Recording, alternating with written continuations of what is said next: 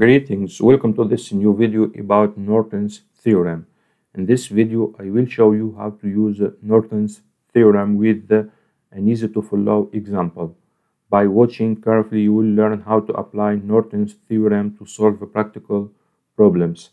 Let's get started with solve the problem number 1. Let's consider this network consisting of 3 resistors labeled R1 through R3 as well as one independent voltage source Vs and one independent current source Is. The question now is to find the Norton's equivalent with respect to terminals A and B. Let's move on to the solution. By applying the Norton's theorem between terminals A and B, we can replace this circuit with the current source in parallel with the resistor, which will be denoted as IN and Rn. I will start first with the determination of the Norton's resistance Rn. This step can be done by removing all independent sources in the circuit, which means the voltage source Vs will be replaced by a short circuit and the current source Is will be replaced by an open circuit. The Norton's resistance represents the equivalent resistance between terminals A and B.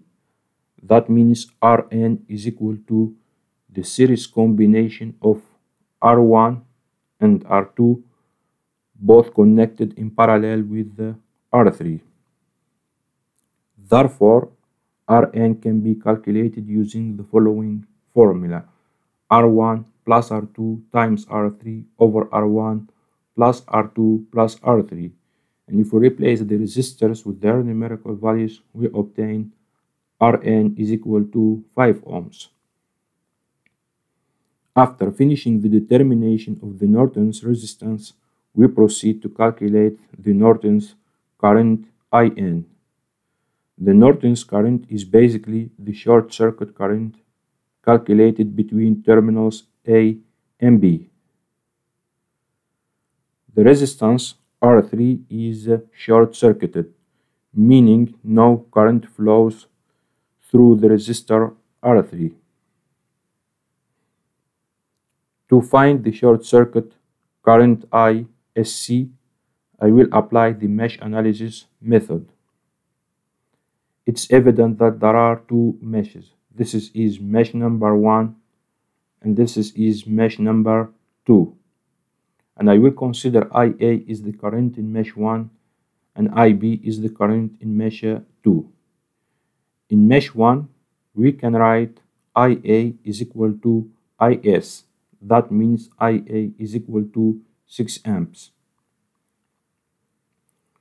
Now by applying Kirchhoff's voltage law in mesh 2, we can write R1 times IB minus IA plus R2 times IB plus Vs is equal to 0. And if we replace the resistors and the voltage with their numerical values and we continue simplifying this equation, we obtain 30 times IB minus 10 times IA plus 30 is equal to 0. Now by substituting 1 in 2, we derive one equation in terms of IB. If we continue simplifying this equation, we obtain IB is equal to 30 over 30 is equal to 1 amp. And from here we can see that the short circuit current ISC is equal to IB. That means ISC is equal to 30 over 30 is equal to 1 amp.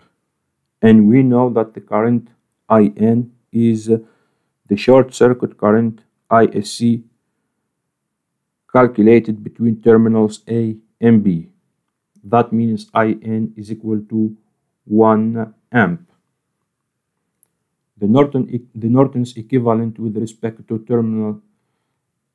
terminals A and B is a 1 amp current source in parallel with a 5 ohms resistor. After completing the calculations, I perform a simulation using SPICE to verify our results. Now let's proceed to the SPICE environment. Here our networks drawn in SPICE simulator. This is the original circuit, and this is the Norton's equivalent circuit between terminals A and B. I connected a load resistor between terminals A and B to both the original circuit and the Norton equivalent circuit, and then I will simulate their behaviors. And I connected here a voltmeter in order to measure the voltage across the load resistor, and an ampermeter in order to measure the current through the load resistor. And also here the same for the Norton's equivalent circuit. Let's move on to analysis, DC analysis, calculate nodal voltage. We can see here that the voltage across the load resistor is equal to 1.43 volt, and the current through the load resistor is equal to 714.29 milliamps. This is in the original circuit, and in the Norton's equivalent circuit, the voltage across the load resistor is 1.43 volt, and the current through the load resistor is 714.29 milliamps. Through simulation, we can observe that the two circuits demonstrate identical behavior when connected a load between terminals A and B. This outcome confirms the validation of our calculations. Alright, thank you for watching this video. If you have any question, do not hesitate to contact me by email or leave a comment under this video, and I will answer you as soon as possible. If you like this video, don't forget to subscribe and share. See you next time in another video about Norton's theorem. Take care and bye bye.